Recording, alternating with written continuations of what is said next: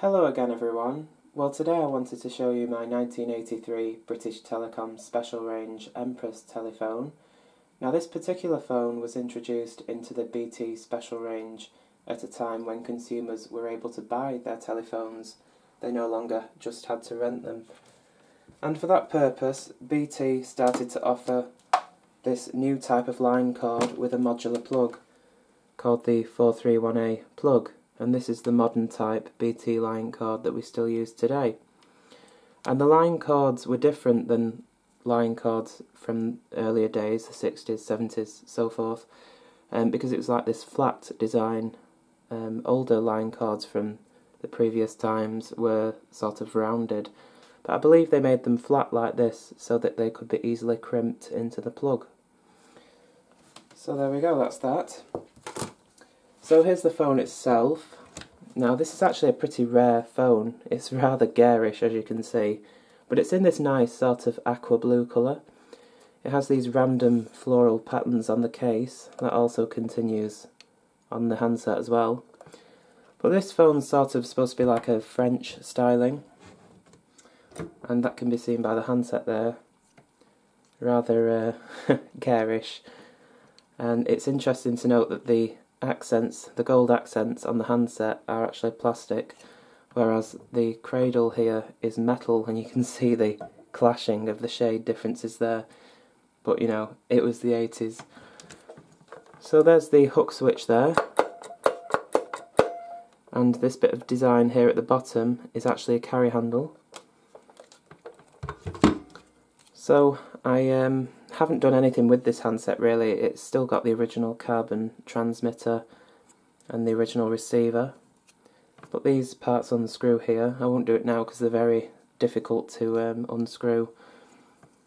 But yeah, there we go. It's got a standard length handset cord, very typical for a British phone. We didn't really have the super long handset cords like they did in the USA. So let's have a look at the keypad. Here you can see it's 1 through to 0. There's no star and hash key because this keypad is a pulse dialing keypad.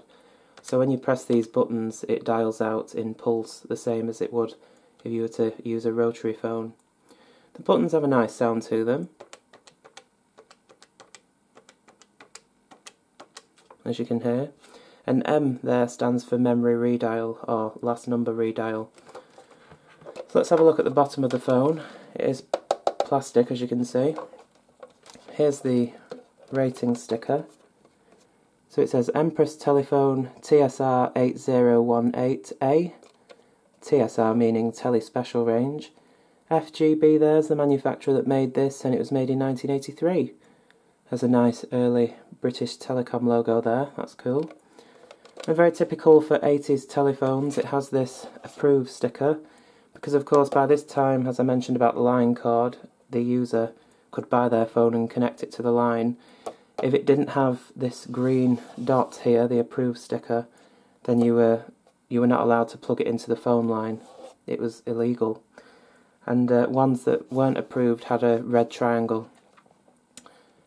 So this phone does have a bell. There's no adjustment on it despite there being little areas there where it says loud. But I believe these shells were made in the USA, so obviously they probably had different components. But this has, of course, BT components. We have the line cord and handset cord there at the back, hardwired. And also the feet are all intact. I did clean these up because they were quite black, so I just got a bit of sandpaper and sanded them off. So the only other thing to show you really is at the front here we have a number card. I don't know what number card this would have had originally, but I just put this one in here. I think it was off a Contemporary. So it says operator 100, emergency 999. Just a little flap there that lifts up and you can slide a bit of paper in and out of there. So there we go. So let's put that back on there. We'll get it plugged in now. Alright then, the Empress is now connected to the telephone line, so now we can begin the demos. And as always, I'll start with an outgoing call. So here goes.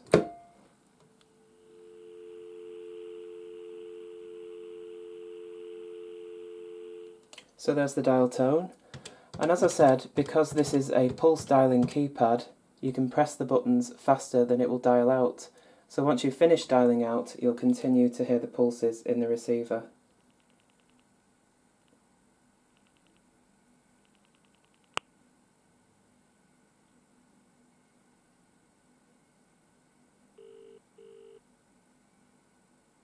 Hello, thanks for calling BT. In a few words, please tell us how we can help you today. It's about my telephone bill. Thank you. For your balance or next bill date, press 1. Payments or direct debits, choose. For more time to pay, it's 3. Press 4.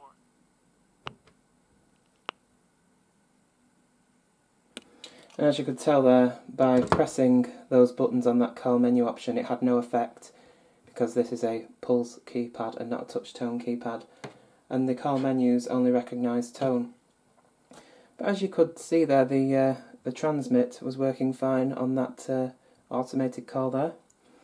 So let's call one other number.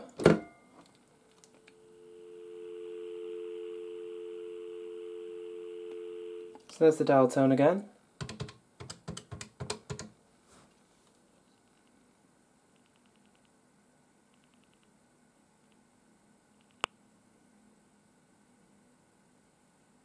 Hello, and thank you for calling Morrison's Denton.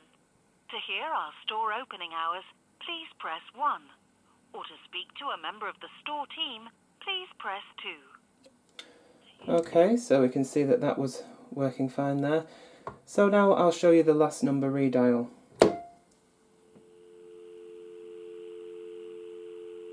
So there we have the dialing tone again, and now I'll press M, which means memory redial.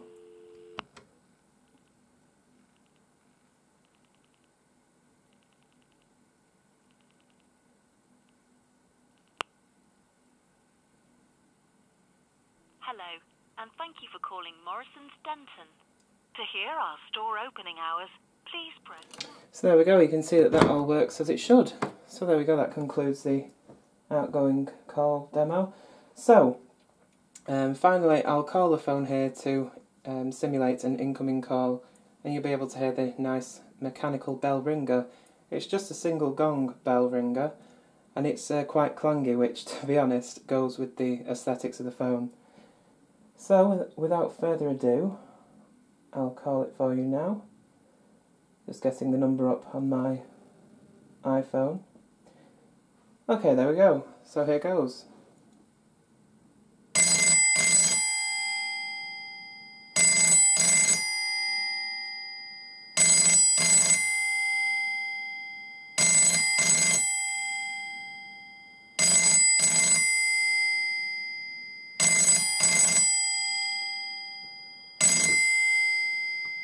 So there we go, I've answered it now, and as you could hear, it is quite clangy. It's quite loud though, it's got a good loud bell to it. So here I have my iPhone, which I've just called my landline from. So I'll just mute the microphone there on my iPhone and I'll put it on speaker. And now I'll put it in view so you can see it.